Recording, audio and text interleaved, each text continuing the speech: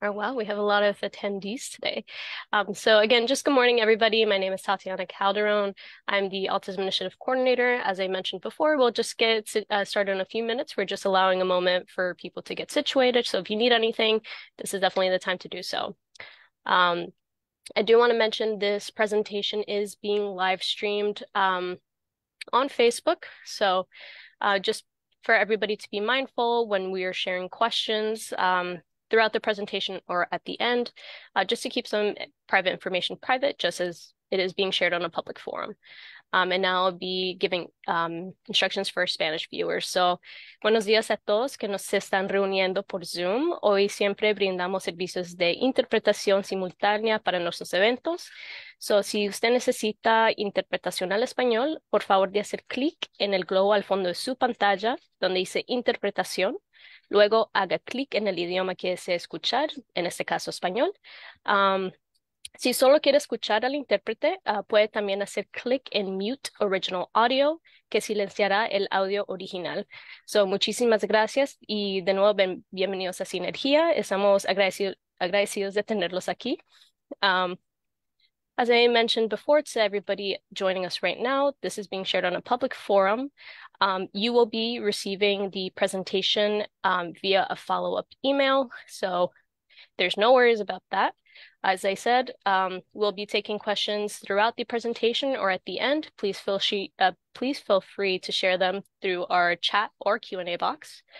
And let's get started. So for those that don't know me, my name is Tatiana Calderon. I'm the Autism Initiative Coordinator here at Synergia's Metropolitan Parent Center. I just wanted to share a few words about Synergia's Autism Initiative before we get started on our presentation this morning. So the Autism Initiative project is funded by a grant from the New York City Council under its Autism Initiative. This project supplements the work of Synergia's Metropolitan Parent Center, or MPC, by bringing increased awareness to New York City residents, particularly to communities with large Spanish-speaking populations, about the growing population of children diagnosed with autism spectrum disorder. Its strong outreach component targets families of children with a suspected or known diagnosis of autism spectrum disorder, or ASD, who are not receiving appropriate educational, health, or other related services. The initiative will link them to other services and supports that meet the individual needs of children and their families. So once again, thank you so much for being here today. And right before we get into it, I just want to share a little bit of information about our presenter today. So with us today, we have our wonderful presenter, Erin Shanahan. She's a doctoral student. As I mentioned, Erin is a doctoral student in the School of Psychology program at Fordham University and has worked in multiple child research settings around New York City, particularly in the Bronx, sorry, at Montefiore, Albert Einstein College of Medicine, and now the Child Mind Institute. She also has a behavioral specialist at the Harry H. Gordon School and a kindergarten classroom teacher at the Warwick Valley Central School District. Welcome to Synergia, Erin. We're so happy that you can join us today. So I'll pass it on over to you. Great. Thank you so much. I'm so excited to be here. Let me get started just by sharing my presentation. Give me one moment to get set up. Okay. I'm going to also see if I can move our chat box on my other screen so I can see if anybody has a question in real time. Yep. Perfect. Okay. Let's get started. So today I was going to talk to you all about understanding and managing difficult behaviors. And I was going to try to focus on children with autism spectrum disorder. Currently, as was mentioned, I'm working at the Child Mind Institute. This is an outpatient clinic in New York City, in Manhattan. Before that, though, I've worked around New York City. I worked at Montefiore in the Bronx. I was doing research with children with autism with Dr. Eric Hollander. And now the Child Mind Institute, I'm in their autism center there. In addition to that, I have a particular interest in our little ones, the preschoolers, early intervention. My dissertation research is on the preschool transition. And then I also was a kindergarten teacher for 1 year, actually during the pandemic in a socially distanced classroom. Being a kindergarten teacher was like one of the greatest experiences I've ever had. And it's also one of the hardest things I've ever done. I absolutely loved it. I miss it all the time, but I really love working with little ones. And I also like working with kids with autism. So if you have any questions about anything in that realm, I'm here to help. I can also troubleshoot, anything you got going on with the older ones. My training is in all school age children. But today I wanted to talk to you guys. Oh, before I do that, I'm also here through CCMH, our clinical mental health services for the Bronx community. So on Tuesday, Thursday, and Friday nights, I do individual counseling with children who live in the Bronx through a grant through Fordham University. It's all virtual counseling, so it's all on Zoom, and it's at no cost for 10 sessions. If you or someone you know would be interested in participating in that, I have the information here. I'm going to share it at the end as well, and I'm sure we can send it all to you. But yes, it's a free service. It's really lovely. I've been so happy being a part of this group. And we also do these kind of activities where we give presentations on topics related to childcare and school and mental health issues. Okay. Here's what I'm going to talk to you guys about today.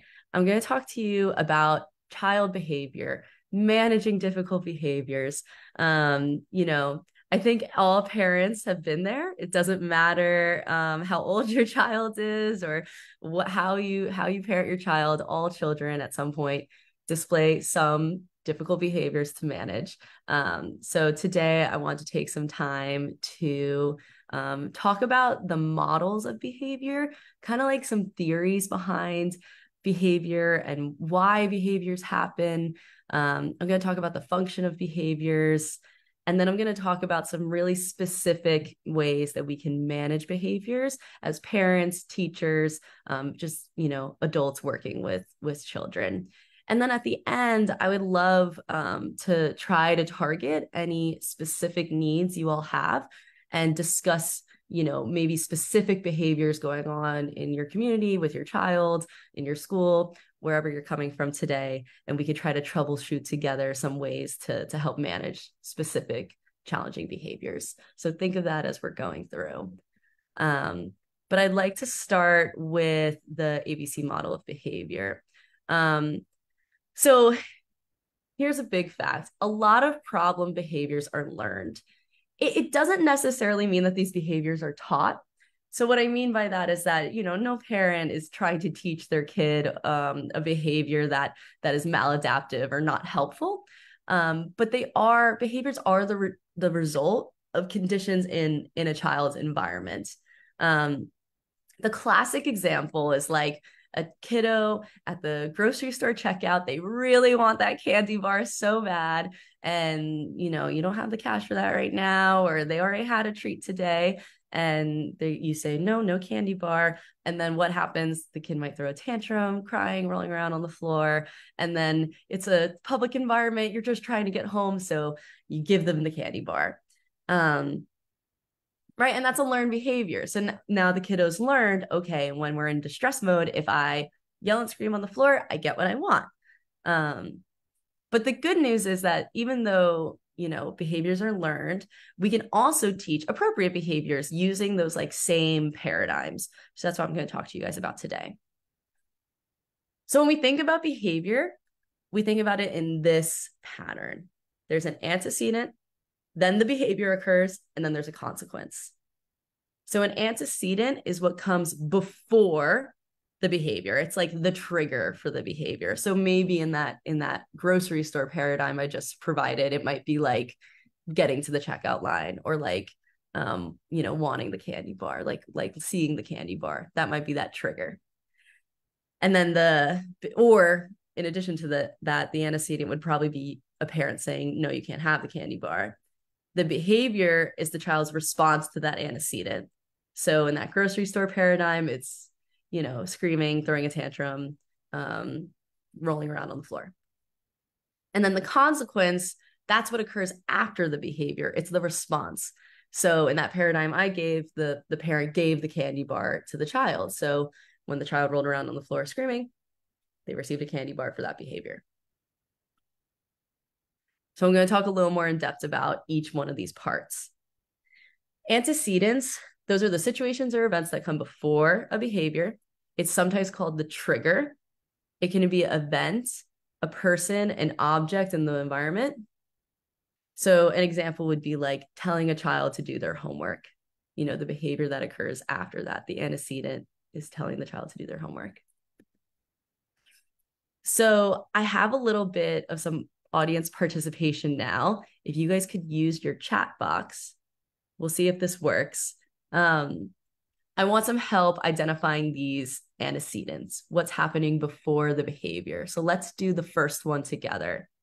It says, Susan hits Fred after he takes the book she is looking at. So what's the antecedent? If people could try to use the chat box, we'll see if this works. Okay, Fred taking the book. He took the book. Perfect. You guys are right on. So, you know, Susan hits Fred. The antecedent was that Fred took the book away. The behavior was Susan hit him. Perfect. Let's do the next one.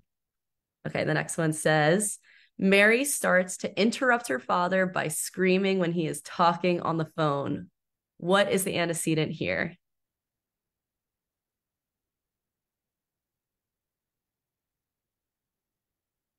Okay. Father talking on the phone. She wants his attention. Down on the phone. Right.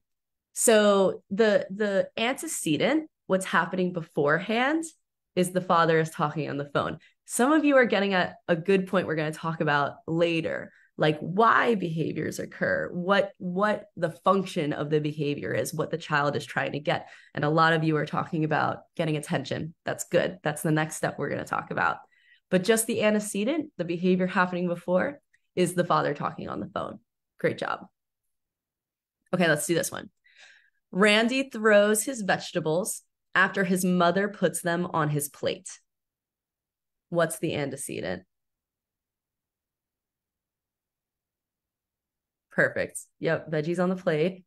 So the antecedent here is that the mother puts the veggies on the plate, then the behavior occurs, Randy throws them, right? So the antecedent is putting them on the plate. Last one here. Noah screams when he sees the playground on the way to the doctor's office. This one's a little tricky. What do you guys think? What's the antecedent? Noah screams when he sees the playground on the way to the doctor's office. Seeing the playground, doctor's office, right. This one's tricky because we might need a little more information. Like if I was working with this family and we were trying to see how we can, you know, make the screaming go away, I'd probably ask a few more questions. Does he scream every time he sees the playground in the car or only when he's going to the doctor's? In that case, it might be going to the doctor's, that's the antecedent. But if it's every time, then it's just like seeing the playground, you know? But nice job. Okay, good work. Thanks for participating. Okay, so we talked about antecedent. Now we're talking about behavior. So a note about behavior. Behavior is any action that can be observed, counted, or timed. So it's really important when adults are working with like teachers or other childcare professionals that we're using really specific and detailed descriptions of the child's behavior. This is so that everybody can know exactly what's going on and be on exactly the same page. So vague descriptions don't give us a clear picture of what's happening. So this is an example I like to use a lot. You know, a mom might say this to me when I was a kindergarten teacher. Oh, Tom's been really bad at school. He's been disobedient. He's been bad. Is he bad at school? And, you know, a teacher would say like, Tom's usually good. I don't know. Sometimes he's stubborn. These words aren't super specific. So what do we think would be like a more specific exchange? Anyone want to take a guess in the chat? Like what might be more specific than saying disobedient or bad?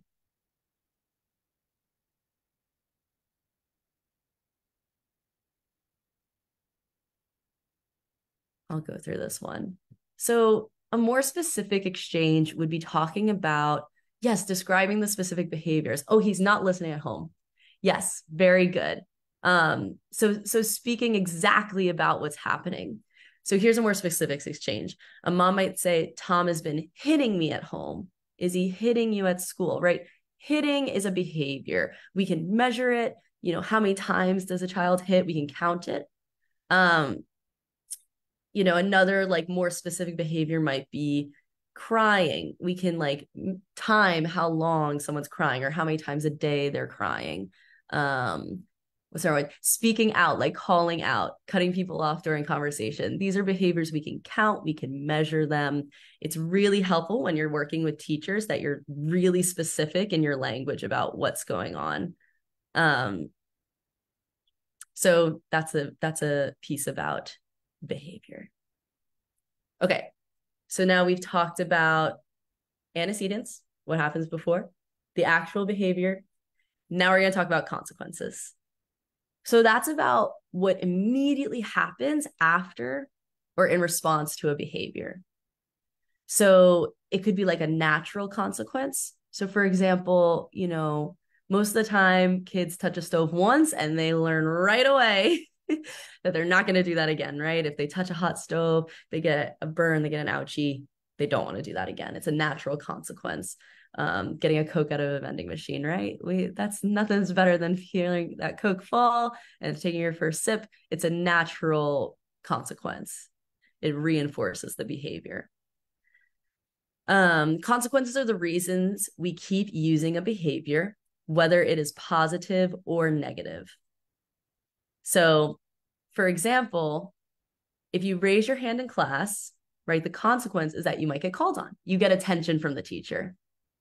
But in the same way, telling a rude joke when you're a little kid on the playground, that also gets you attention. And that's what reinforces that behavior. So it can be positive or negative. A lot of times I talk about the dirty lollipop paradigm.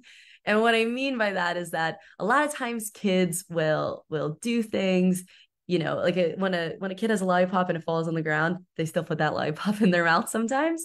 So children will a lot of times do behaviors that might get them in trouble, but it gets them attention. So they keep doing it. Right. So if a kid,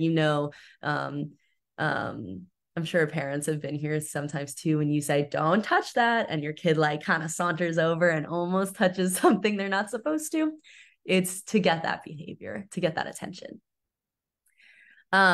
One of the things that's important when we're talking about consequences is that sometimes it's hard to find out like why this behavior is happening. What is going on? What is my kid getting out of this? We like to take a systematic approach. So we want to track our antecedents and our consequences, and this can help us select the best strategy for changing a behavior. Sometimes this might occur in schools. A lot of times in schools, they'll call this a functional behavior assessment. So just as a word, I know a bit about IEPs. I'm a school psychologist. This is some of my background as well. So if you're a parent and, maybe you're in the IEP process, if somebody in the school says, oh, we want to get you your services, we're just waiting to do the functional behavior assessment. That's the purpose of it. It's to understand the antecedents, the consequences of the behaviors, and then it'll help inform the IEP process. It helps inform, like what is gonna what services will be of the most use for your child. So just as a side note, that's what a functional behavior assessment is. Okay, behaviors are often a form of communication, so especially for youth with autism. I wanted to take some time during this presentation to speak directly towards autism, so I'll do that now. A lot of times if you're seeing a recurring behavior that is like maladaptive, not helpful, disruptive, there's usually a reason for it. So a good place to start is to always think, what is my child trying to communicate with this behavior? What are they trying to get at? They might be trying to say, like, this is too hard. Leave me alone. Spend time with me. Or that's mine, give it back. And these are all, realistic things to communicate. It's about teaching our children more appropriate forms of communication than like hitting someone perhaps or screaming, right?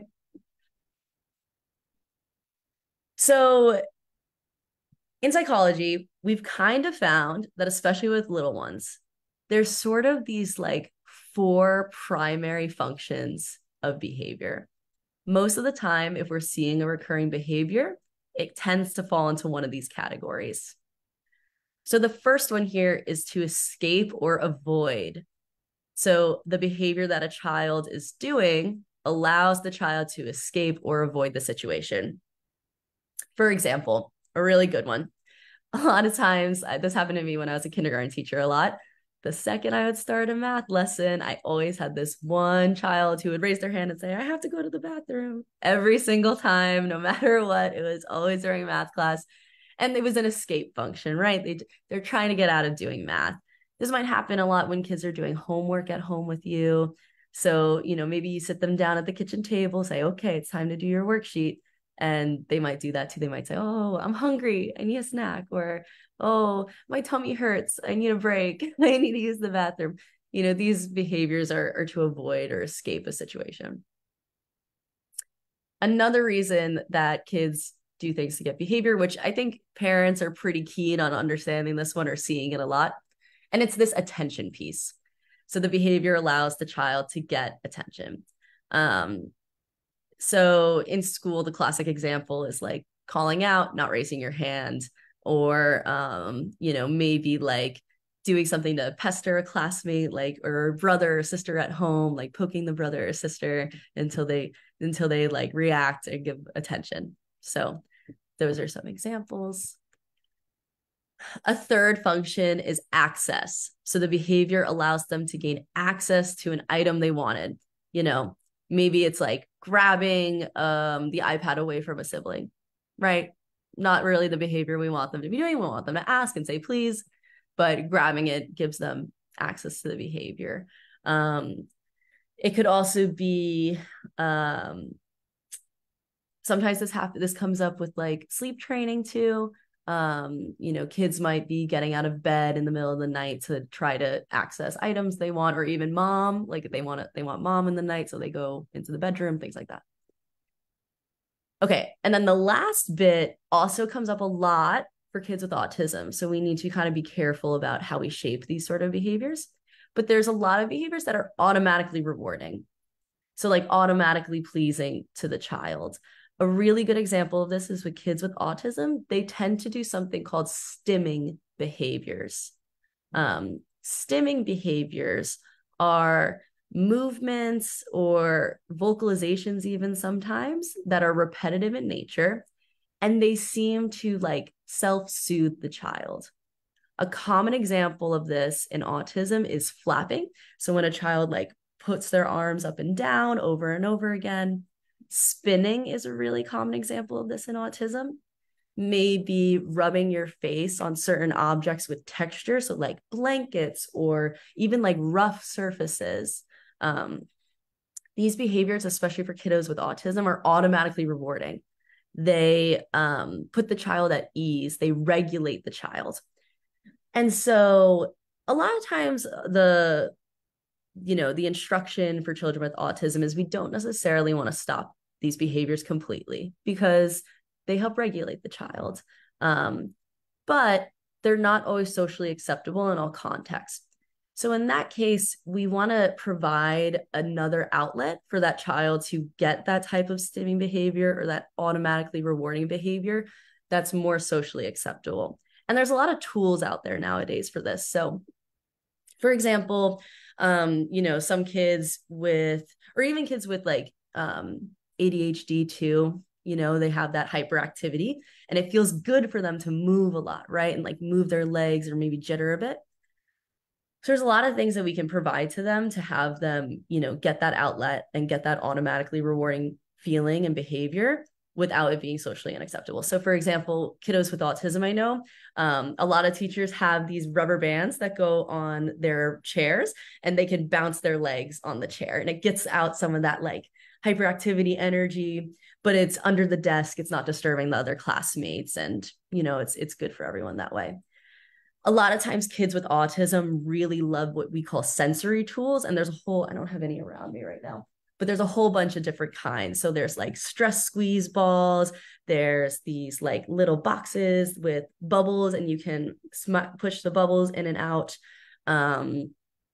sometimes having like a texture blanket or like a rag or something in their pocket, and that can help them with the sensory feeling. They feel that. So there's lots of different things like spinners, those spinner toys.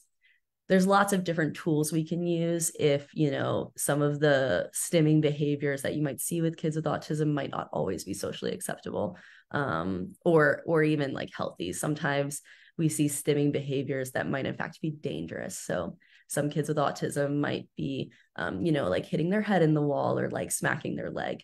We'd want to try to shape a behavior that's more safe, like using a spinner or using a sensory tool. So those are the 4 functions of behavior. We got escape or avoid, attention, access, and like automatic rewarding or self-soothing. It's not always this simple though. A behavior could initially have one function, but then it takes on a different function based on what else is happening in the environment too. So some examples might be like biting nails. For some people, biting nails might begin as like a self-soothing thing, but it can also be, and what I mean by that is biting nails can be a self-soothing thing, especially when kids are anxious. A lot of times we see kids biting their nails when they're anxious. But it can also be something that's then done for attention. If they know mommy will say, hey, put your hands on your mouth. They might do it just to get mom to talk to them. Staying home from school. This can have many functions too, like attention from mom, or like maybe even some self-soothing too, avoiding school. So there could be lots of different functions involved here. Yelling, that could have a million functions. Saying things that a different way, or vocal stereotypy. So vocal stereotypy, what that means is, especially with kids with autism, they tend to repeat phrases they hear over and over and over again, especially from like cartoons they love. Like Bluey is something I hear a lot of lines from that show over and over again, or like Spidey. So, that behavior can be self-soothing, but it can also be a bid for attention as well. Okay, so I'm going to do some more activities now. So get ready to use the chat to participate. We're going to try to identify the function of these behaviors. Okay, so here's the situation. Ryan is given a turkey sandwich for lunch. That's the antecedent. The behavior, Ryan falls to the floor and screams that he wants Pop-Tarts for lunch. And the consequence is that his mother takes the sandwich away and starts toasting some Pop-Tarts. So what's the function here? Is it escape avoidance, attention seeking, to get what he wants, automatically rewarding? What do we think? You can use the chat to participate. What is the function of this behavior Ryan's doing? Access. Nice. Yes. So in this situation, it's all about access. Yes, rewarding, getting what he wants. He wants that Pop-Tart. He's going to scream on the floor, and mom's going to make him some Pop-Tarts. Nice. Let's try this one now. So the antecedent here, Ryan gets in the car to drive to school. The behavior is that Ryan flaps his hands. The consequence is that his mother turns the radio on to his favorite station. What do we think's going on here? What's the function of this behavior? It seems like Ryan might be a kiddo with autism.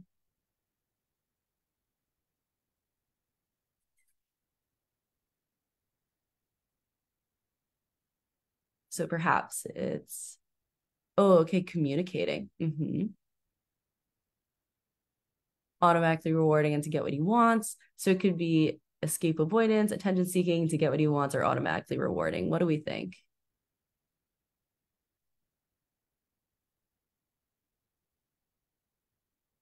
Some difficulty expressing what he wants. Escape. Okay, this is a tricky one. So typically in autism, flapping hands tends to be a stimming behavior. And we've learned that these behaviors are automatically rewarding. They're self-soothing. So in this situation, his mother turned the radio station onto his favorite station. And that's another way that he can have some self-soothing as well. So typically a lot when we see kiddos with autism doing these stimming behaviors, what they're trying to communicate is, I feel dysregulated. I don't feel right. I need to do something to regulate my brain and my body. So in this situation, the mom decided to put on his favorite radio station to see if that would help regulate him. So nice job. This one I would say is an automatically rewarding behavior to flap his hands. Let's try another one. This one says Ryan's mother tells him to clean his room. The behavior is that Ryan cries and whines to his mom that he doesn't want to clean his room right now. The consequence is his mother gives him a hug, tells him not to cry, and talks to him about the importance of cleaning his room. So what's this behavior? What's the function of this behavior? Ryan crying and whining to his mom. Is it escape or avoidance, attention seeking, to get what he wants, automatically rewarding? What do we think? Avoidance. Okay. What else? Escape, avoidance. Yeah. Yeah, perfect. You guys got this one. It's escape or avoidance. He doesn't want to clean his room. And in this case, it's great. He's communicating exactly why this behavior is happening. And it sounds like the mother, as a consequence, takes some time to explain why this needs to get done. But yes, this is an escape or avoidance behavior. Nice job. All right, here's another one. Ryan's mother tells him to do his homework. The behavior is Ryan runs away into his bedroom. And the consequence is his mother lets him stay up there because he's being quiet. So what type of function is this? Running away into his bedroom. What do we think?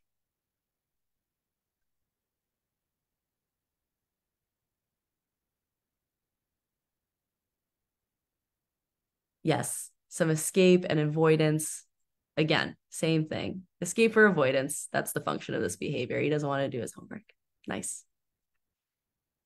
Okay, so now we're going to put it all together. Again, feel free to use the chat to participate with me. So we're going to find out the antecedent, the behavior, and the consequence of this vignette. Here we go. Michael is watching cartoons with his brother in the family room when his brother suddenly decides to change the channel. Michael hits his brother, and Michael's mother scolds him and sends him to his room. Let's start with the antecedent. Use the chat and let me know what the antecedent is for this story up here. What happened first? Changing the channel. Perfect. Yes, that was the antecedent. The first thing that happened was his brother suddenly changed the channel. Nice work. Let's move on to the behavior. What's the behavior? What does Michael do? Hits his brother. Yep, hits. Perfect. That's the behavior. And that's a good descriptor of the behavior, right? Because we can measure it. How many times does it happen? How intense is it? How long is he hitting his brother for? That's a very specific behavior we can measure. So hits. Good job. Okay, now let's talk about the consequence. What was the consequence of the behavior? What happened once Michael hit his brother? He gets scolded. Yes. So his mother scolds him and sends him to his room. That's the consequence. So now let's talk about the function. Remember, we talked about those 4 functions of behavior. What do we think the function was? Why did he hit his brother? We talked about the 4 functions as, right, escape, to get something, naturally stimulating, naturally soothing, naturally pleasing. And then what was the other one? I forgot. Oh, attention seeking. What do we think? What's the function of this behavior? Why did Michael hit his brother?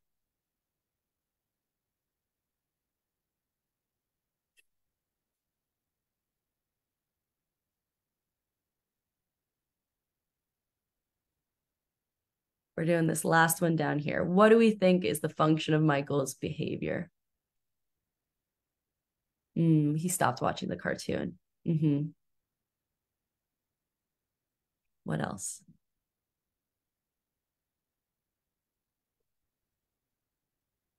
to communicate his displeasure and get attention. Access to the TV. Perfect. So I would say in this situation, the behavior was due to access. He was watching the show he wanted to. His brother changed the channel and he wanted his show back. He wanted access to his show. So he hit his brother as a result to get what he wants. Right. Access. Perfect. So that's the function of this behavior. Nice work. Let's try another one. Okay. So Susie is playing a game on the computer when her father tells her that it's time to turn it off so she can start her homework. Susie falls to the floor, screaming and kicking. In an attempt to stop Susie from waking up the baby, Susie's father tells her that she can have a few more minutes on the computer. All right, let's go through it again. What's the antecedent in this case?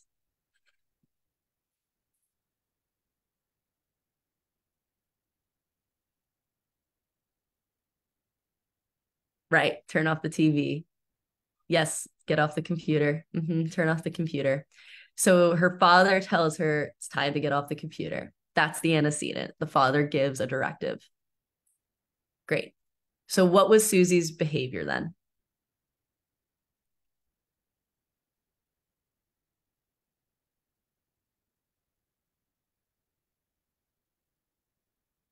She doesn't want to do that. Falls to the floor, kicking and screaming through a tantrum. Great. Falling to the floor, kicking and screaming. That's good. It's very specific, right? The behavior exactly is the screaming. That's something we can measure and count. And kicking. That's something we can measure and count. Tantruming is also true. That's what I think this could be described as. When we're speaking with our childcare providers, using that super specific language can be helpful. So like screaming and kicking. Nice. Okay. And then what was the consequence of the behavior? So she fell to the floor, kicking and screaming. Then what was the consequence? Got extra time, allowed her more time to use the computer. Yeah. Yeah. Yeah. So I think this is a really great example because I think this is a super common thing that happens, right? Sometimes our kids are having big behaviors and it's in situations that we just can't have them having that right now. Like the baby is asleep, we're out in public. It's a real thing that happens. And sometimes we need to give in. And it's a tough thing with parenting because we want to be consistent. But at times, we're not in a good situation to have that happen. And we can think about how we can shape the appropriate behavior in maybe situations where we can to give the time to our child to do that. So I think this is a really great example. It happens a lot. Okay. And then again, the function of the behavior, right? Like, why did Susie do this? What was the function? Was it soothing, to get access, to get attention, or to escape? What was the function of this behavior? The screaming and kicking. To get access. Yep. To get access to the computer.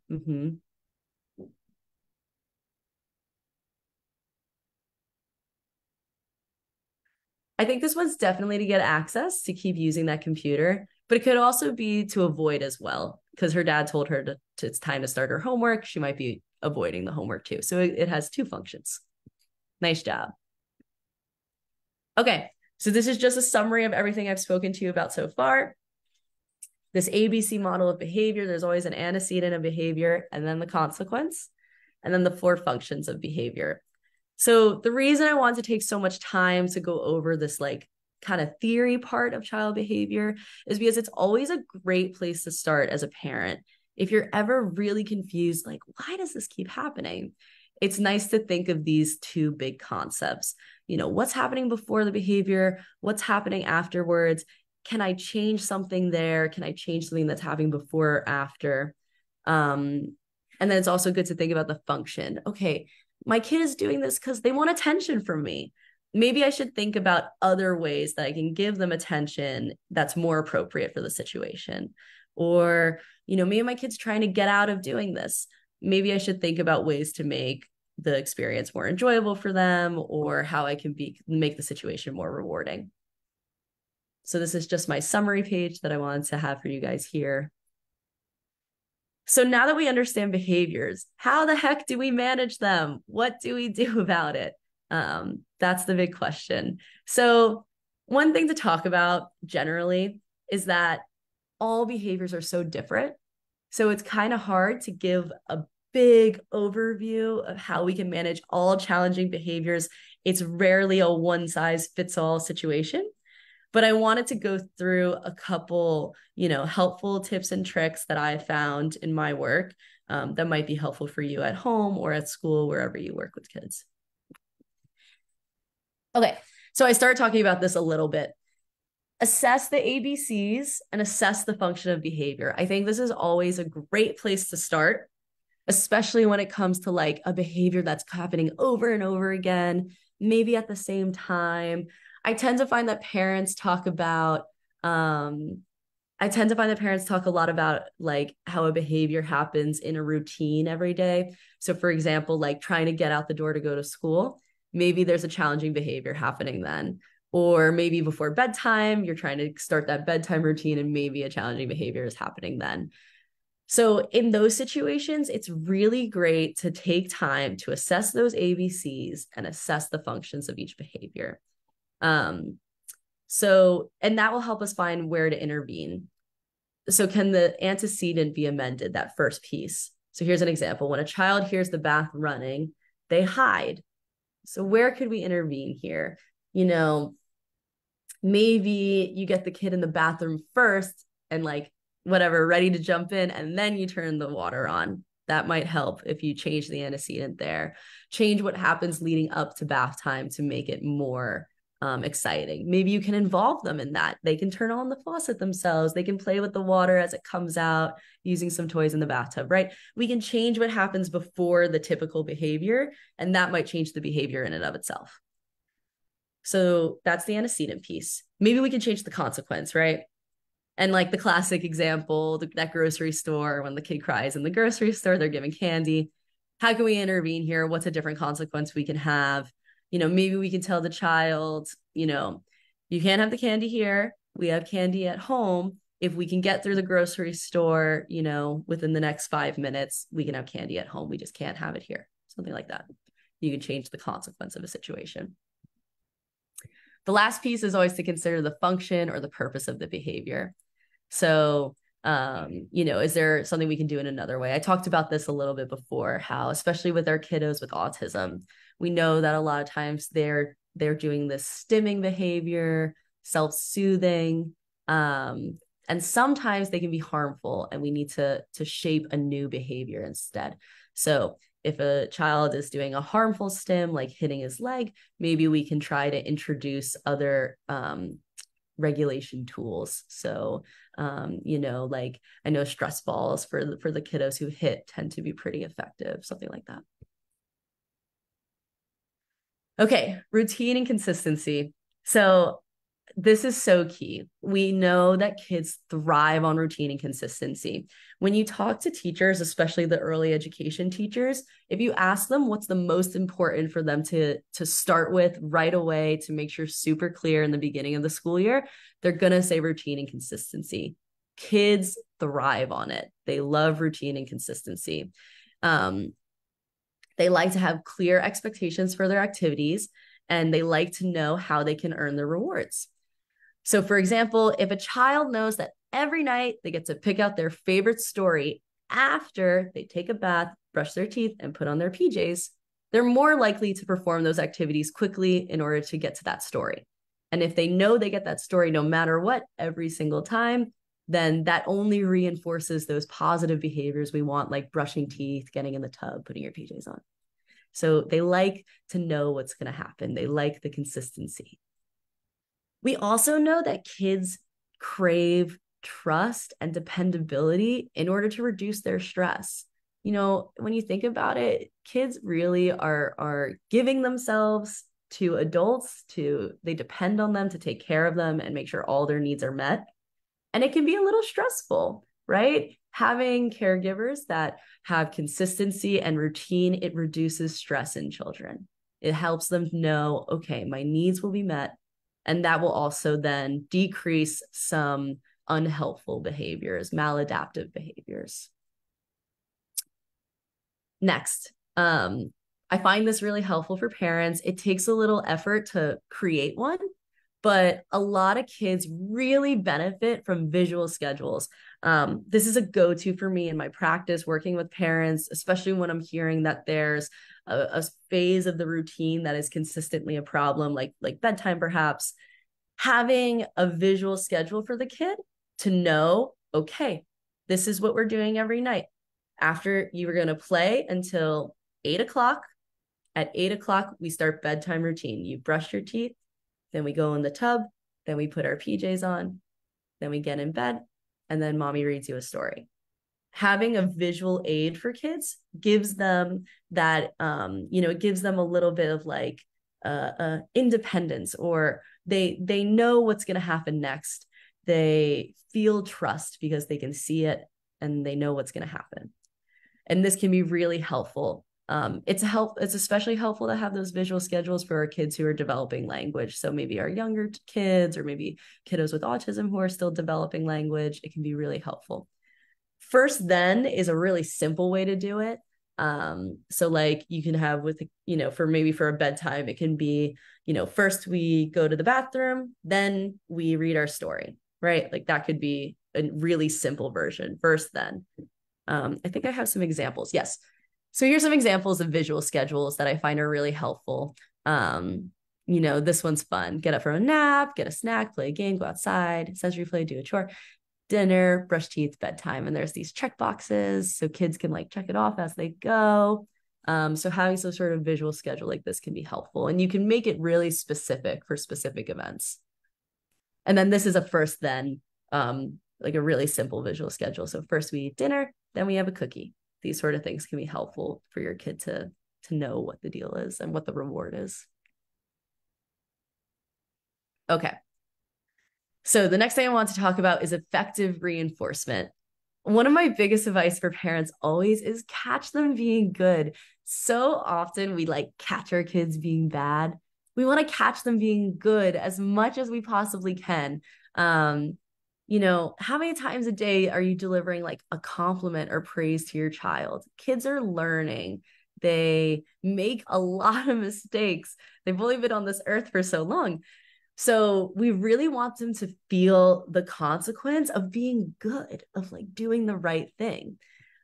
So we really want to provide them with as much verbal praise as possible. They need the input. They need to know what they're doing right instead of only hearing what they're doing wrong, because it can be really discouraging. Like even think about, being at work, like if you only have a boss who comes to see you when you've done something wrong, right? It makes you anxious then to see that boss. Like you want a boss that's also going to let you know like when you did a great job.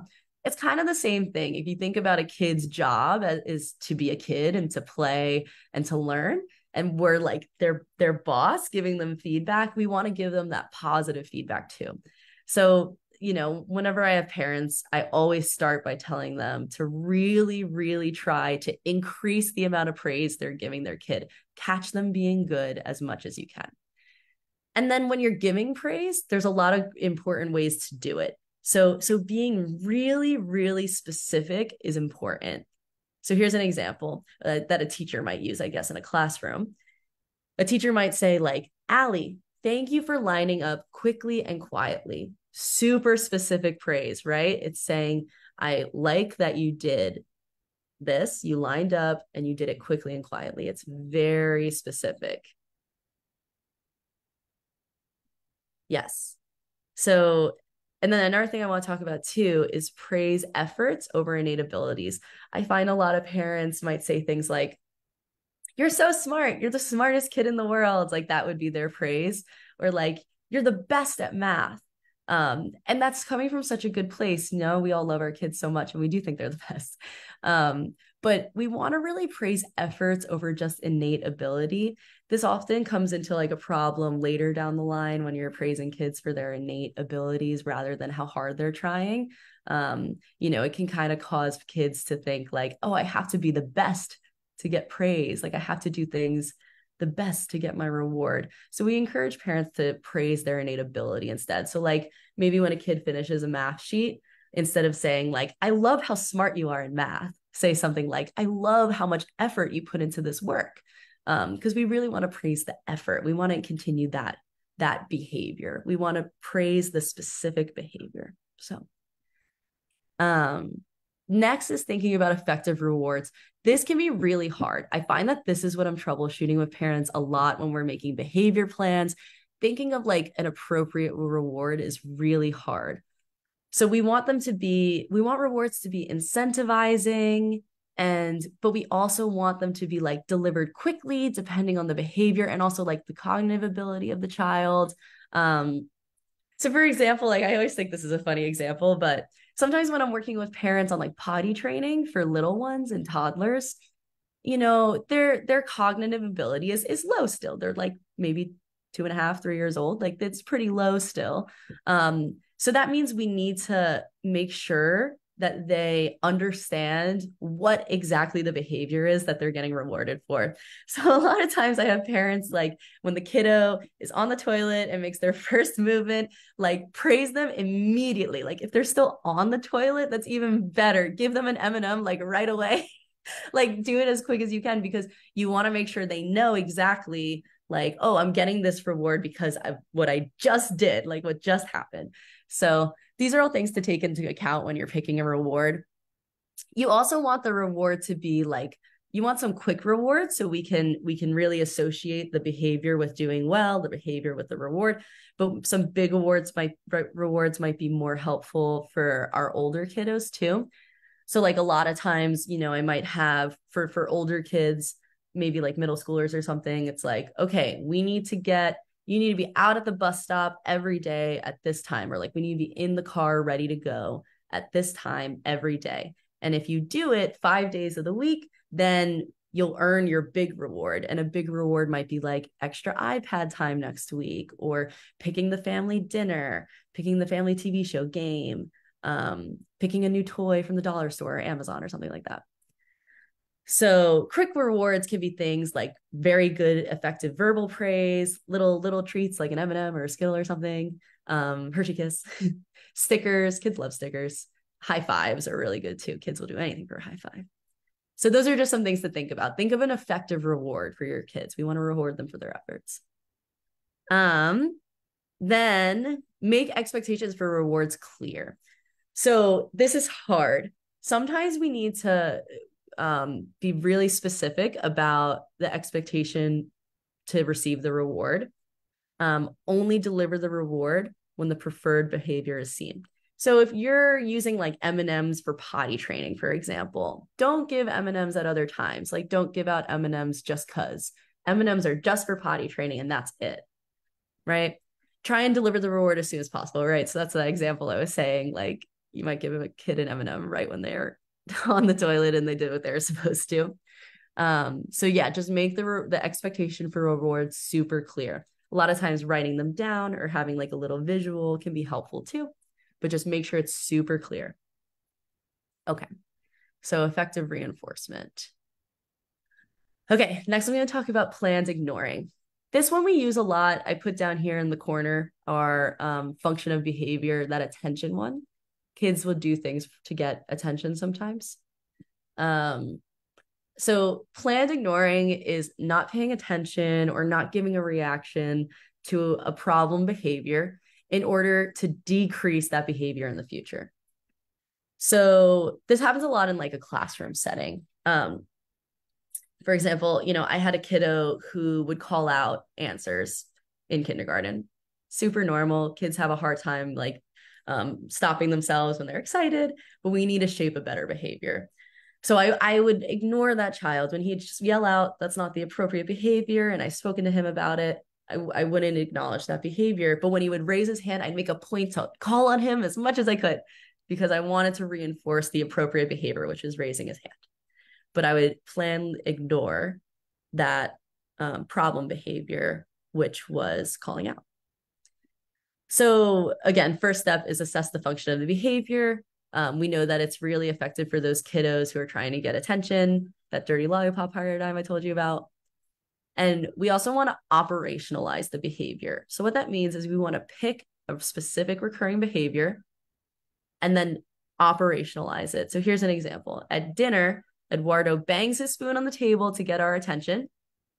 So that's when you operationalize the behavior. It's banging the spoon on the table. And then maybe you tell everybody at the family table, okay, family, we're going to do some planned ignoring. When Eduardo bangs that spoon, don't take it away. Don't yell. Don't laugh along. We're going to do nothing. He gets no reward for that behavior at all. So that's an example of planned ignoring. The other thing to keep in mind with this is prepare for an extinction burst. This is like a psychological concept that has been studied a lot, and it happens very often. So what this means is that it usually gets worse before it gets better. If Eduardo was banging his spoon, and every time he bangs his spoon, his little sister laughs and mommy says, no, no, no, no, no. If that's what's been happening over and over and over again for weeks, when you stop giving that reward, he's going to say, what's this about? And he might do it even more. Instead of banging the spoon for a minute, he might be banging that spoon for like 5 minutes, saying, why is nobody giving me the usual attention I get? It does die down in research. It shows that typically problem behaviors might go up a little bit. And then after the kiddo learns, hey, I'm not getting the attention I used to, they'll stop the behavior as time goes on. So just something to be aware of. If you're doing some planned ignoring, it's possible that that behavior will increase first before it starts to decrease. Something to keep in mind. Okay. I'm also conscious of time. Okay, I'm just about at an hour. I think I have a little more time left, but give me a high sign if I need to wrap up. Clear consequences. So this is kind of, when I say we prefer to use this as a last resort, I mean that typically we find that taking things away, timeouts, things like that, a lot of times it can result in power struggles. So we really want to rely a lot more, or as much as we possibly can, on that, like catching them being good, the effective praise paradigm. We find that that's much more effective. But there are definitely situations where clear consequences are needed. So here's some advice when it comes to giving a clear consequence. You want to follow through no matter what.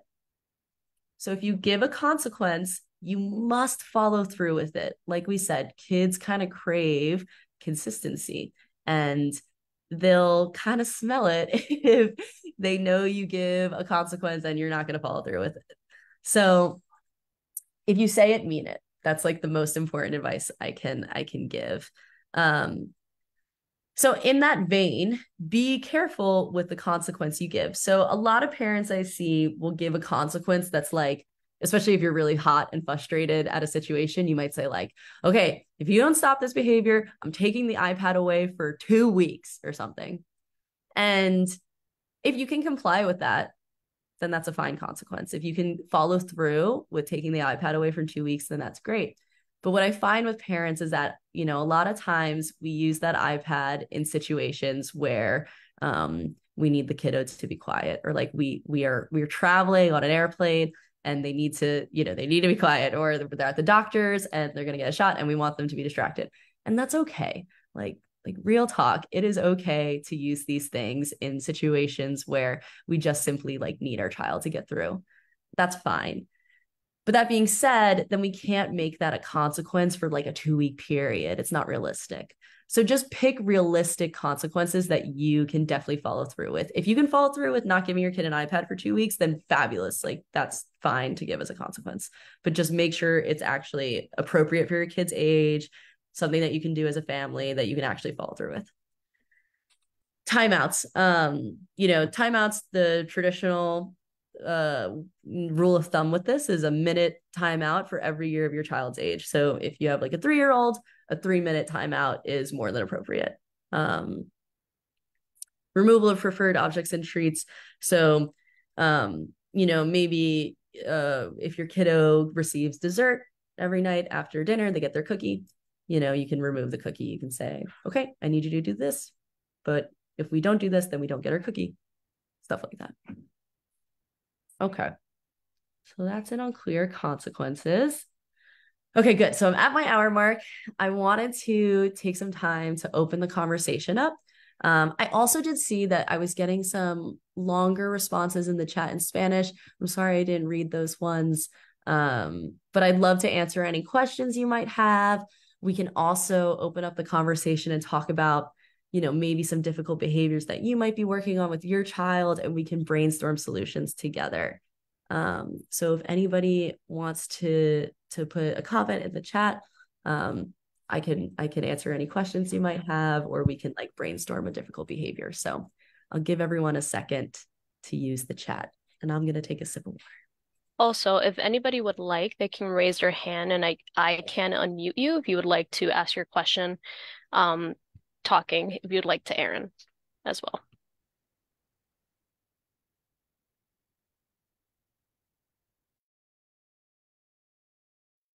There. We have one, Miss Beatriz. I'm going to allow you to talk so you can ask your question. Go ahead. Thank you. Can you hear me, Erin? Yes. Yes, we can hear you. Thank you. Thank you so much. I would like to ask you, what is your advice when, in this case, my child, he just wants to escape to the situations to avoid, and Mm-hmm. he just closes to everything. He doesn't want to talk, and he just escapes. He goes, he hides, he moves around, and he just doesn't want to listen to anybody Mm-hmm. because this is one of the things. And I just, what I do is just I leave him. I give some space to him until he gets calm, and then I try to again go ahead if it's time for homework.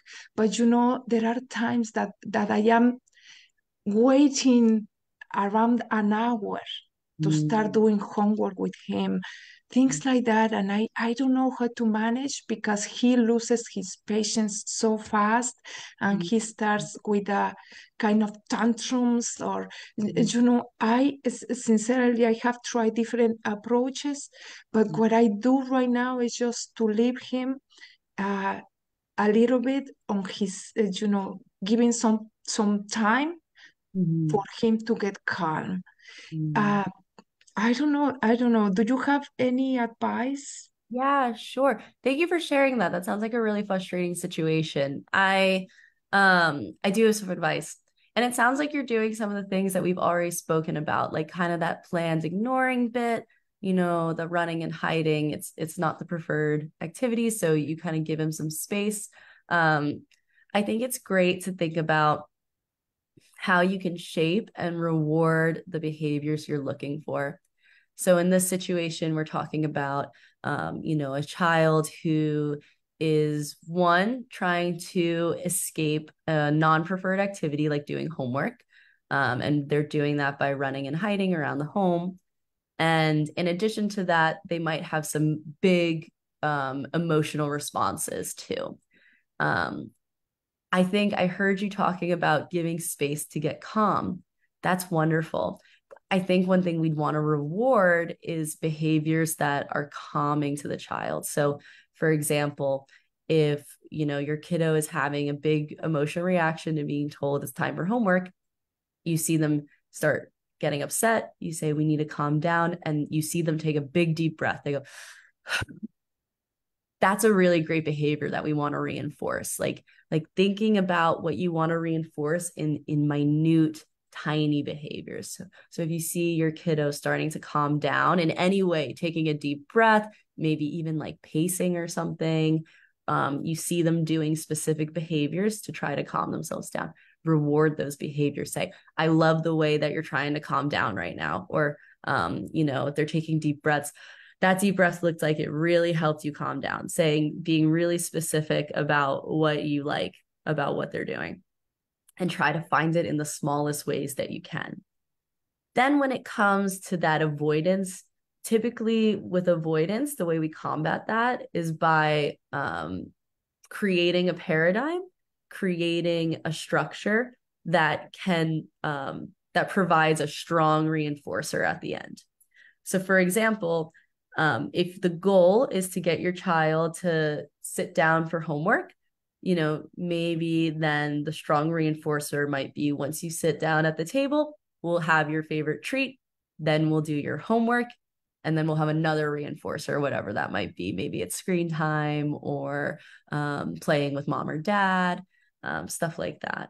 So another good tip that we give a lot is this idea of like, when it comes to the schedule that you want to reinforce, try to sort things out with like a non-preferred activity followed by a preferred activity, non-preferred, preferred. So for your kiddo, if it's just getting them to the table to sit down, then I would give a reinforcer just for doing that, just for getting to the table and sitting down. It might be like having a cookie. First, we'll sit down at the table and have a cookie. Then we'll start homework. And once we do our homework, then we get another reward, So I think in that situation, I would think really hard about what rewards would be good for your family and stagger them appropriately. I hope that's helpful. Okay, I see some things in the chat too. Let's see. Okay, I see a lot of things. Let me start here. Okay. My child is diagnosed with autism. He tells a lot of lies. How can I help my child with this negative behavior? Okay, telling lies. I feel like I would want a little bit more specific information about that, but so lying is a tough one because it's hard to know what's true and what's not, right? Again, we try really hard to shape the behaviors that we want. A lot of times with lying, in my practice with kids, I talk about the difference between lying and telling a fib, right? Like telling a fib is like silly. It's a silly story. It's not true. It's a joke. There's a difference between like a fib and then lying. So sometimes, we talk about like that difference and explain. And then I reward kids when they might be telling a lie. And I say, is that a lie or a fib? Or is that the truth? And if they say, oh, it's just a fib, I would reward that behavior because they're admitting that it's not true. It was just to be silly. So I think when it comes to like a lying paradigm, you want to find what type of behavior you want to reinforce there. So not lying is a tough behavior to reinforce. So maybe instead what we want to reinforce is acknowledging the lie, like acknowledging that when they say, oh, I was just kidding, you could reward them for that. You could say, I really appreciate that you're telling me the truth. Let's have an M&M. Like something like that can be really, really helpful. But I would love to hear more about that too, so I can find a way to better help with that situation. Let me attend to some of the other ones I see here.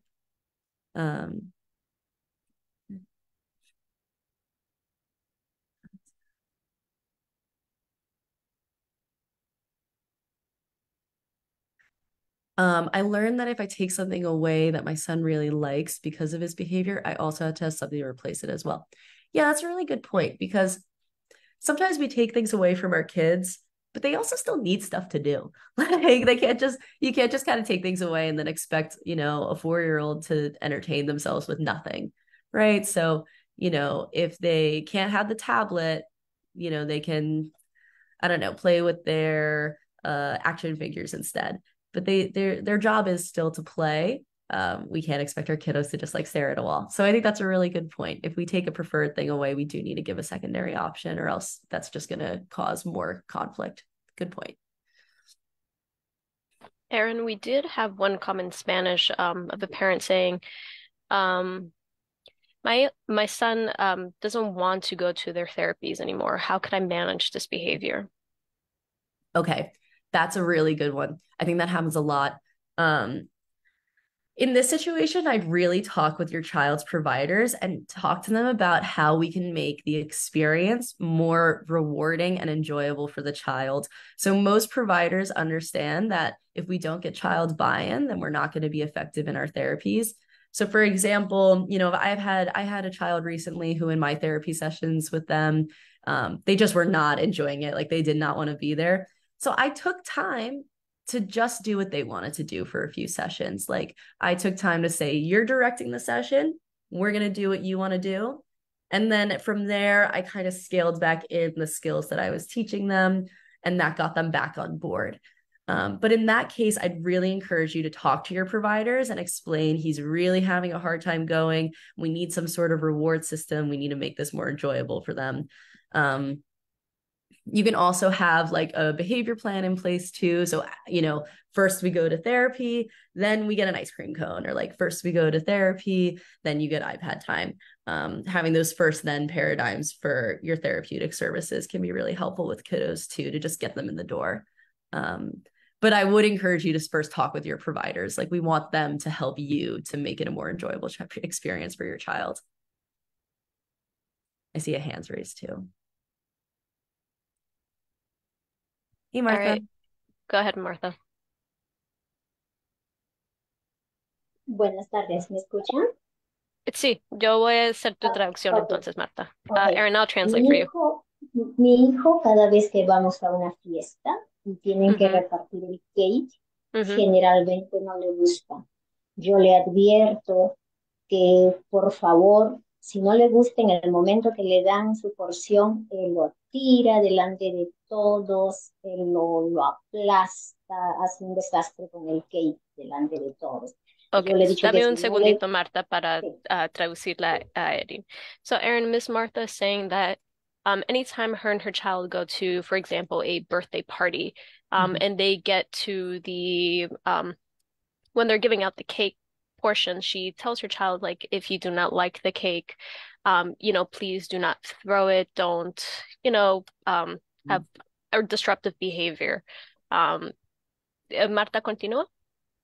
Sí, yo le digo, por favor, recíbelo bien, lo dejas a un costado. Mm-hmm. Yo, en todo caso, yo al término de la fiesta, yo te voy a comprar una pieza de cake que a ti te gusta, pero por favor, no hagas eso. Pero Mm-hmm. él dice sí, sí, sí, y al final siempre hace, bueno, siempre hace lo mismo. Okay. Eso es mi pregunta, gracias. Okay.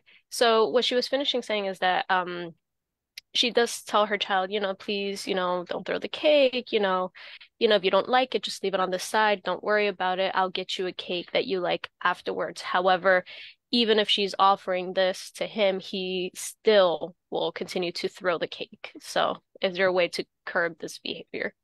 Got it. How old is your kid, Martha? ¿Cuántos años tiene tu niño, Marta? 14. 14. 14. Okay, got it. Okay. So again, I think the first approach is always thinking about the ABCs, the antecedent, the behavior, and the consequence. So it sounds like the antecedent is just having a dessert at a party. I think that therefore I would think a lot about what we're doing leading up to the party. If this is a recurring issue over and over again, maybe we need to change the expectations for what's going to happen at the party. Maybe it's that no matter what party you're going to, we're bringing a different dessert. Not an ideal situation. So then in that case, we might want to think more about the consequences of the behavior, right? So when the kiddo throws the cake, what are we doing in response to that? How are we, responding, and how are we rewarding or making things different? You can also do practice situations too. I find this really helpful. So you can practice going to a birthday party and getting a cake that you don't like at home, and then reward an appropriate behavior. So, let's say that your kiddo only likes vanilla cake or something. You can practice, okay, there's no vanilla cake. What are we supposed to do? And maybe the preferred behavior is coming over to you and asking for the alternative treat instead. If that's what we want to shape, that's great. We can practice it at home and reward at home. Give a lot of verbal praise. Like, I love the way you came over and asked me for your preferred treat, something like that. So I think that I would really focus on like rewarding an alternative behavior to throwing the cake instead. And take time to really break it down into tiny, tiny parts too. Practice at home. That might be helpful as well.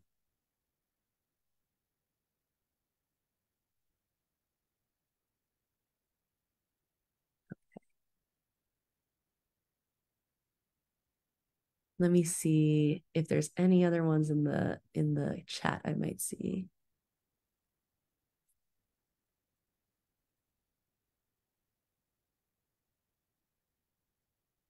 Oh, I like what Carson said too about breaking homework into little pieces so it's not overwhelming and scary, giving breaks to get up and walk around and have a treat. Yeah, perfect. We know that taking little chunking is what we call that in like the psych world. Sometimes you might see that on an IEP, chunking activities.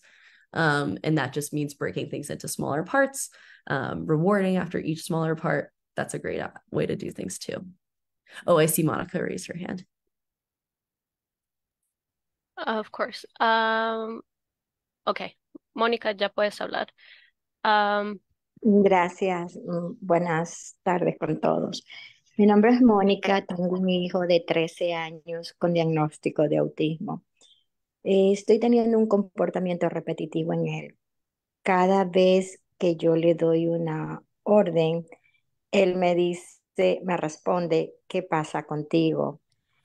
Y yo continúo con la orden y él me repite, ¿qué pasa contigo? A lo que, ejemplo, hoy le dije que se ponga sus lentes cuando ya bajábamos a coger el bus.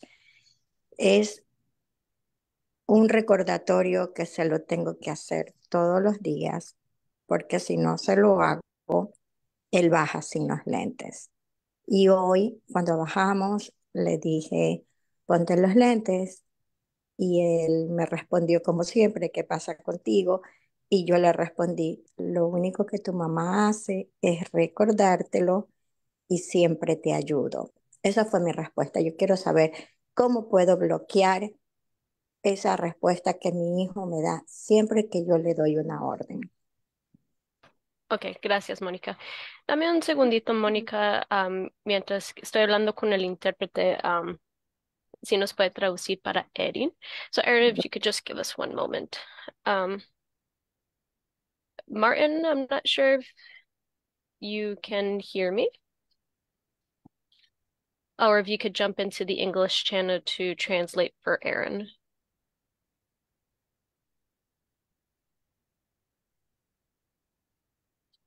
Yeah, Hey,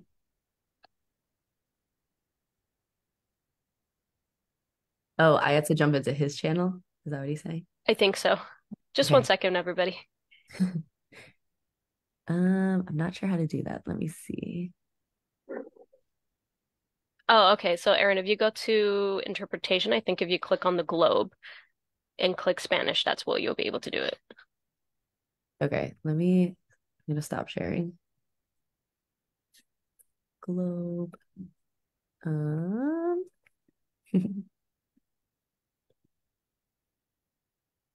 oh, okay. So now I'll go to the Spanish channel. English. Click English, he says. Oh, okay, in English. Yeah, I can hear you. Okay.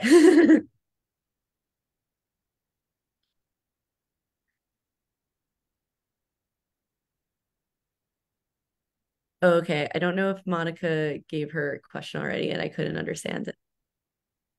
Oh, great, great. Sí, yo les dije que cada vez que yo le doy una orden a mi hijo, él me responde, ¿qué pasa contigo? Hoy y todos los días en la mañana le recuerdo que tiene que ponerse los lentes. Hoy lo volví a hacer y él me respondió, ¿qué pasa contigo? A lo que yo le dije, yo siempre te tengo que recordar porque te tengo que ayudar.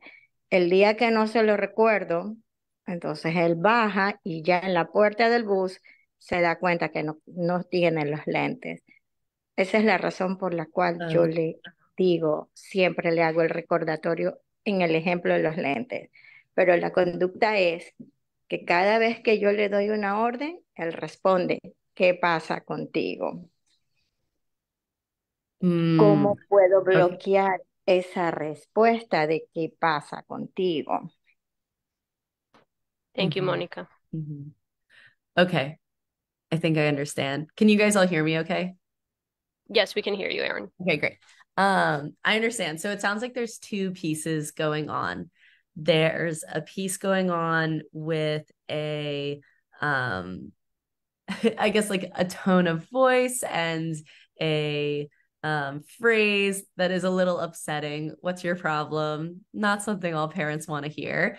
And we want to change that behavior, like that response. So that's one response we want to change. But then I'm hearing another behavior too, which is forgetting the glasses. We want to make sure he remembers his glasses. I see an opportunity there for two different like behavior interventions. So, for example, let's start with the phrase, "What's your problem?" If we want to reinforce, a more kind response than that, you can put a behavior plan in place for that too. And I know sometimes too, I have parents who work with who have older children and they think, oh, like stickers aren't going to work, which is so true. With an older kid, stickers aren't going to work for a behavior plan, but maybe it can be something else. So I've had parents who have kids who might curse, maybe. Curse might be like a better example. And they say, like, if you curse, this week, if you go the whole week without cursing, or maybe you get one reminder or something like that, we'll give you this reward at the end. So if you don't use a curse word this week, you get.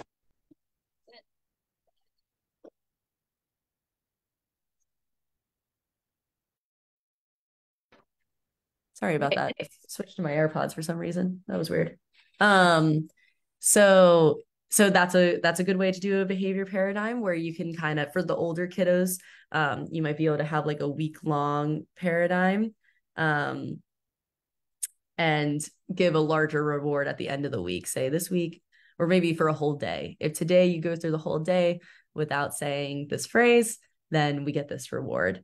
That might be helpful too. When it comes to the glasses bit, it looks like especially if your kiddo, depending on the cognitive ability of your kiddo, it might be helpful to think about some visual aids in the morning. Like maybe at the door, you can put a visual aid that says like first glasses, then the bus. That might be helpful for them to see this, then that. So that might be a helpful way for the glasses bit. But then if necessary, you can, again, also put a behavior plan in place. If you can remember your glasses before you walk out the door, we get this reward. So that would be my advice for that situations. It seems like there's two separate behaviors happening, and I would treat it as such. Thank you, Erin. And we do have a question from Christine in the chat. She states, the difficult behaviors that I'm dealing with is with a 15-year-old who has recently, last month, diagnosed as atypical autism along with ADHD. He goes to school late and misses the first and second periods of his high school classes. We are at our wits' end to encourage him to go to school on time. Secondly, he seems to prefer playing his video games versus doing his homework. Very challenging. Okay, that does sound challenging. So again, I think a good place to start with these things is to kind of take things one behavior at a time. And we want to pick the behaviors that are like the top priority first. So in this situation, I would guess it's the going to school. That's like a big priority, getting to school on time. And I would suggest a simple behavior chart for this. I actually just made one. Let me see if I can pull it up while I'm chatting with you. But even with older kids, I feel I do get this a lot from parents where they see behavior charts and you think like, oh, that's for little kids.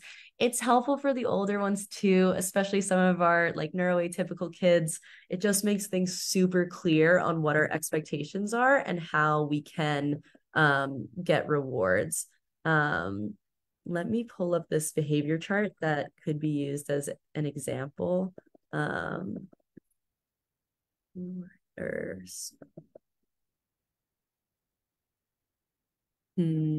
might have to look for it a little bit. But I guess a behavior chart you could do for your kiddo would be if you're trying to get him to arrive at school on time. So you would want to say like the exact time that depending on how your kid gets to school, do they walk? Do they take the bus? however that happens, you want to make a super clear expectation. So for example, for some people, it might be we have to be out the door at 8 o'clock in order to make it to school on time at 8:30. So the behavior we want to shape is out the door at 8:30, like leaving for school at 8:30 in the morning. And then underneath it, we can have like Monday, Tuesday, Wednesday, Thursday, Friday. And, every time they accomplish their goal of getting out the door by 8:30, they get a check. And then depending on how many checks they get a reward at the end. So for example, and I would always keep the reward paradigm low at first. You want them to feel how good it feels to reach their goal. So right now, if it's like your kid is never arriving at school on time, then I would make the reward like this week, if you arrive at school on time 2 times this week, then over the weekend, you get X reward. You get extra screen time. You said your kid likes video games. So maybe like you get extra time on your favorite video game, or like mom and dad will play your favorite video game with you. Sometimes kids like stuff like that. So I would try that first, like make a really clear expectation, introduce it like, hey, we're going to try a new thing this week. We're going to be I'm going to be having a new challenge for you, and it's for you to leave the house at this time every day for school. If you're able to do it X amount of times this week, then you get a reward, and make the paradigm super clear. That would be my suggestion. I hope that helps. Thank you, Erin. And since we only have 3 minutes left, I'll just take this last question and from the chat in Spanish. Miss Marta Macias is stating, my daughter has autism and ADHD. It's super challenging. We have done behavior therapy. It works a little, but I think it's missing a lot. My day is lost between her whims and behavior. I would like to know if there's more strategies that she can use for the behavior she's currently experiencing. Okay. So I'm glad to hear that some of the behavior therapy has been a little bit helpful. I know for parents too, a common complaint I get is that it's very time consuming to like keep in touch all the different behavior plans. So I would say in terms of different services, there are a lot of options for autism. The classic and, most empirically data supported treatment for challenging behaviors with kiddos with autism is what we call ABA therapy. So like applied behavior analysis therapy.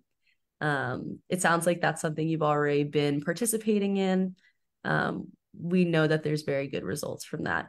There's a lot of other options too for kiddos with ASD. So for example, a new therapy that's out there is called DIR floor time. So DIR floor time, I'll put it in the chat. That's a new one. It's more of like a free flowing kind of therapy. It's very client led. And it's very different from ABA. So parents who have done ABA and they're not sure about it, DIR floor time can also be another option out there too. There's also tons of different, I'm not sure what type of school your child's in. If your child is in the public schools, there's a lot of different programs that I would encourage you to look into and services in your school. I'm not sure how old your child is, but there's the NEST program, the Horizon program are all New York City. Those are all New York City based autism school options. There's also a lot of services you can just get in school. So like different types of classrooms, there's ICT classrooms are often helpful for kiddos, and things like that. I'm also seeing a lot of things in the chat right now about, is there a parenting virtual class to help us? If you need another virtual class, I'm happy to come back. A copy of your behavior chart. Yes, I can send a copy of some behavior charts. I'll pull a couple up and I'll send them over to Synergia, to Tatiana to send out to all of you, because I find that those are helpful. Is there a specialist or therapist their children might benefit from seeing? So if you're talking about children with ASD, you know, a lot of things that we really encourage for kids, again, is some sort of behavioral support therapy. So ABA is usually the classic one that we recommend.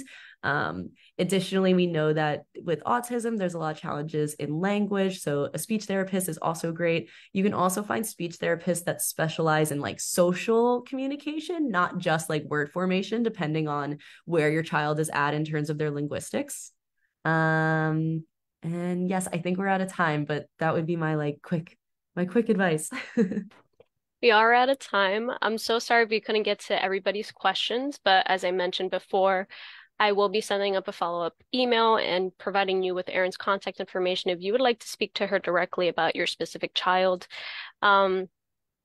Again, thank you so much, Erin, for such a wonderful presentation, and thank you all for those that participated and spoke through the chat, the Q&A box, raised your hand. It made for a very interactive session today. We really appreciate that. As I said, if you have any questions, please feel free to reach out to me. You will be getting a follow-up email from me, so you can contact me there directly. Thank you, Martin, for being your interpreter today. I'm sure you did a wonderful job. And for everybody that's still online, please just stay like 1 extra minute just for a poll that we have. It really does help us here at the Parent Center. And again, Erin, thank you so much for being here. I look forward to those behavior charts to share with everybody for the follow-up email. So thank you everybody for being here today. And for those watching on Facebook, thank you for watching there too. All right, so I'll be pulling up that poll now. And Erin, thank you so much. Thank you, everybody. Have a good one.